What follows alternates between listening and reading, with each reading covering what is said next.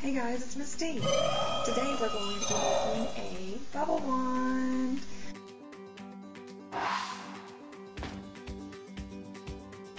You can't always go outside to make bubbles, or you might not always have the supplies, but if you have a piece of paper and some markers, a Sharpie, and some scissors, you can make your own fake bubbles. I also just love the idea of putting lines and color to create something that is transparent but so beautiful. So this is a quick and easy way to just have some fun, so stay tuned and I'll tell you the supplies. Alright guys, so we're going to be making our bubble wand, and what you need today is a piece of paper, a pair of scissors, a Sharpie or crayon or whatever you're using to draw with, and something to color and make those lines to just make it look really, really beautiful.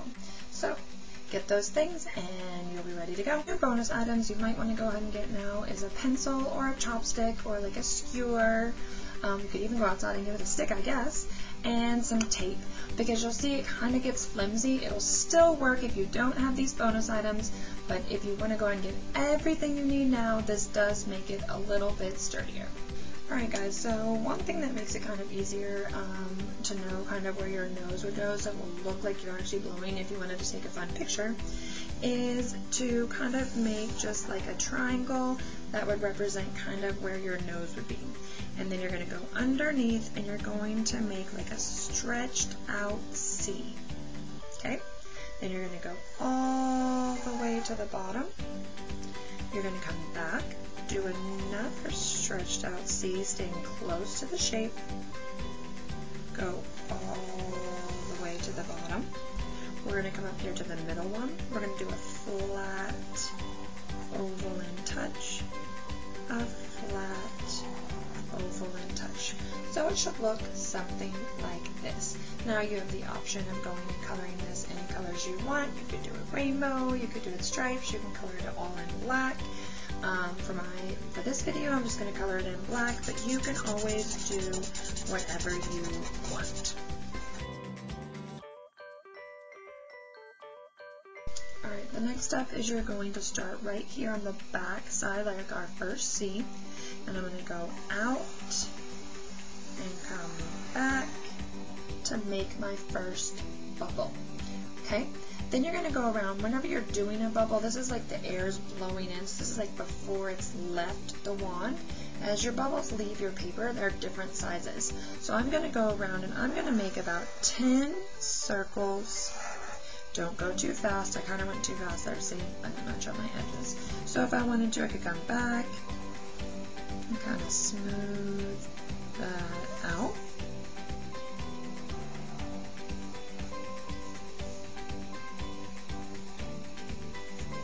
Okay, and then since I did that, I might come back and make that one a little bit thicker. Okay, I'm going to go around 1, 2,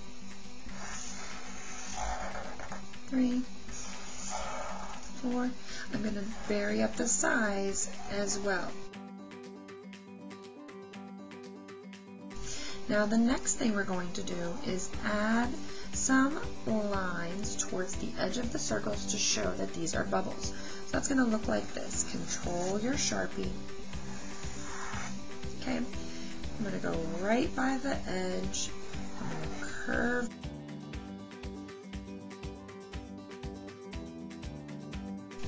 Alright, here comes the fun part. Now you're going to pick any colors you want, okay? And you're going to go right by those lines you made, okay? Right by the edge.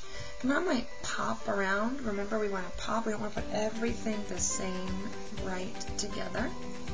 So I'm going to kind of do a few, maybe with my blue. I can switch to any color I like.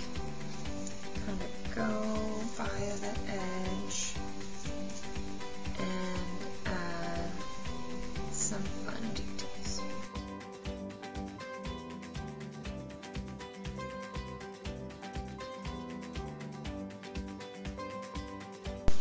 Alright, when you go to cut, you're going to want to stay right here by the edge. Okay?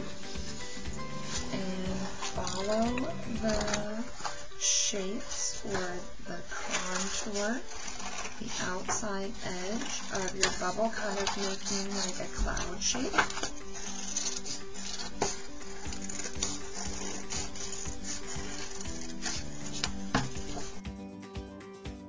Here's the important part. Remember how we made that nose? We don't need that. That was just so we kind of knew where to put our wand. So now we're going to cut that off. We're going to go around our wand, leaving that white edge. And voila, you have your bubble wand. If you find that your bubble wand might be a little bit too flimsy, like you don't feel like you can hold it up at your mouth, if you have a pencil or a chopstick or a skewer or something like that, you can take the pencil and some tape, and you're going to just tape it right here on the back. Now you have a bubble wand.